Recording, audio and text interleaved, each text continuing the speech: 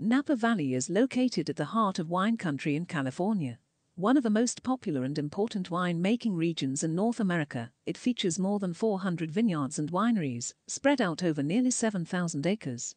Now, while that sounds like a dream for wine fans, it also makes choosing where to stay challenging, particularly for first-time visitors, as many of the areas are notably different from each other. In today's video, I will be looking at where to stay in Napa Valley and outlining the best areas to stay in Napa Valley. I'll start with Napa Town, the largest and principal city in the Napa County metropolitan area. It is also the second largest city in what is known as California's wine country, having been originally incorporated in 1872. As the primary business district in the Napa Valley, this is likely the best place to stay for anyone looking for the conveniences of a major city. With a nearby airport, it is also a convenient place to get in and out of the city without any hassle.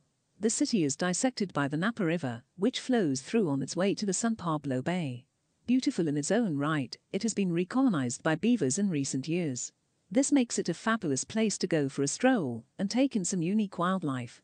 The next area is American Canyon. Formerly known as Napa Junction, it lies on the banks of the southern part of the Napa River, just before it empties in San Pablo Bay.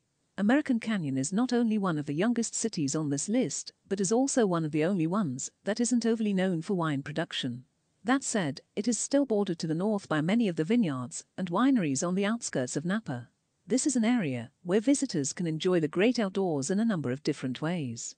For starters, the aforementioned river and bay are just a short distance away. Featuring a nature reserve as well, they are a great place to get out on the water and experience the local wildlife. For our third destination, we yet again move a short way north, to the town of Yountville. Named after early pioneer George C. Yount, it is yet another destination that takes great pride in its history. For starters, it is the home of the Napa Valley Museum. Hosting exhibitions, collections and educational programs, it is the #1 place to learn more about the Napa Valley. You can see examples of the art, culture and way of life that make this part of the world so famous. Continuing north from our previous destination, we are now going to look at a location known as Oakville. With a population of less than 100 people, it is easily one of the smallest locations on this list, as well as one of the least populated towns you are likely to visit in general. However, the reason it makes this list is that it is probably just the kind of destination you would be expecting when taking a trip into the heart of wine country. Since 1993, it has been recognized as a distinct appellation, a legally protected area where prominent types of grape are grown for wine. Our next stop is just 2 miles further north from Oakville, in a town called Rutherford. While not as famous as the previous destination, it largely resembles Oakville in many ways, as you may expect from two destinations so close together. This includes featuring an almost identical population. It is again a place with numerous reputable wineries, including the Beaulieu Vineyard, Ditch Hills Estate, St. Cyprian Estate Vineyards and Winery, as well as the Elizabeth Spencer and Inglenook wineries. What makes these wineries different to its neighbor though, is the distinctive Rutherford dust soil that the grapes are grown in. Our next destination is yet again another short way north along US 29, this time being located a little over 4 miles from Rutherford. However, we begin to get back to the more heavily populated areas here, with St. Helena having a population of a little over 6,000 people. While not as personal or traditional as our previous two locations, St. Helena is still a fabulous place for people to go to drink and learn about wine. That's because the city is located at the very center of the eponymous St. Helena American viticultural area.